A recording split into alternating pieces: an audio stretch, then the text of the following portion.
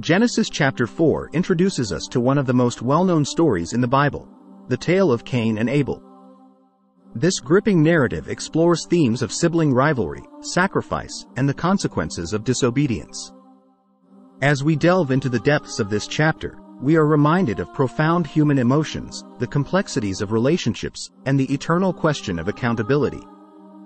Join us as we uncover the lessons hidden within Genesis chapter 4 and the tragedy that unfolds.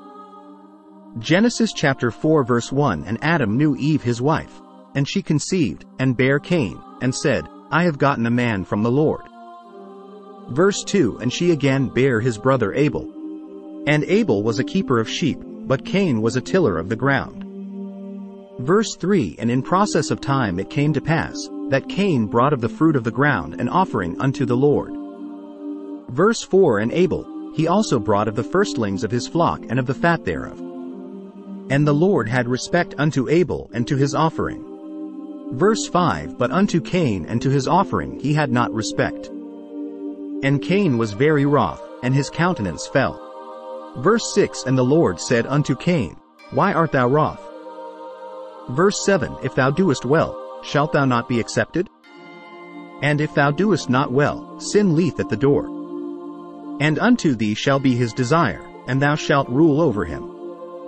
Verse 8 And Cain talked with Abel his brother, and it came to pass, when they were in the field, that Cain rose up against Abel his brother, and slew him. Verse 9 And the Lord said unto Cain, Where is Abel thy brother? The voice of thy brother's blood crieth unto me from the ground. Verse 11 And now art thou cursed from the earth, which hath opened her mouth to receive thy brother's blood from thy hand. Verse 12 When thou tillest the ground, it shall not henceforth yield unto thee her strength. A fugitive and a vagabond shalt thou be in the earth. Verse 13 And Cain said unto the Lord, My punishment is greater than I can bear. Verse 14 Behold, thou hast driven me out this day from the face of the earth, and from thy face shall I be hid, and I shall be a fugitive and a vagabond in the earth. And it shall come to pass, that every one that findeth me shall slay me. Verse 15 And the Lord said unto him, Therefore whosoever slayeth Cain, vengeance shall be taken on him sevenfold. And the Lord set a mark upon Cain, lest any finding him should kill him. Verse 16 And Cain went out from the presence of the Lord, and dwelt in the land of Nod, on the east of Eden.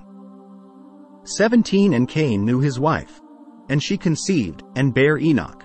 And he builded a city, and called the name of the city, after the name of his son, Enoch. Verse 18 And unto Enoch was born Arad, and Arad begat Mehujael, and Mehujael begat Methuselah, and Methuselah begat Lamech. Verse 19 And Lamech took unto him 2 wives. The name of the one was Adah, and the name of the other Zillah. Verse 20 And Adah bare Jabal. He was the father of such as dwell in tents, and of such as have cattle. Verse 21 And his brother's name was Jubal.